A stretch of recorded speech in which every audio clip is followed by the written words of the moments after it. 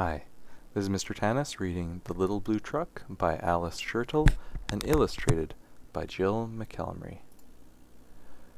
Horn went beep, engine purred, friendliest sounds you ever heard. Little Blue Truck came down the road, beep said Blue to a big green toad. Toad said croak and winked an eye when Little Blue Truck went rolling by. Sheep said bah, cow said moo, oink said a piggy, beep said Blue. Cluck said a chick, and her chick said peep, ma said a goat, Blue said beep. Neigh said a horse, quack said a duck, beep said the friendly Little Blue Truck. Honk, yelled the dump truck coming through. Big important things to do. I haven't got time to pass the day with every duck along the way. Room went the dump around a curve. He saw a puddle and he tried to swerve. Into the mud rolled the big fat truck and his big important wheels got stuck. His heavy duty dump truck tires were sunk down deep in muck and mire. Honk, cried the dump, and he sounded scared, but nobody heard or nobody cared.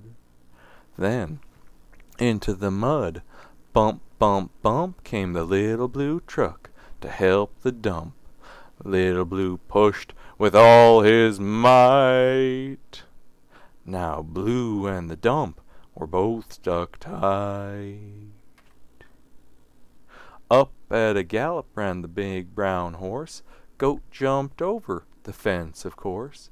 The hen came flapping with the chick and the duck, and everybody pushed the Little Blue Truck.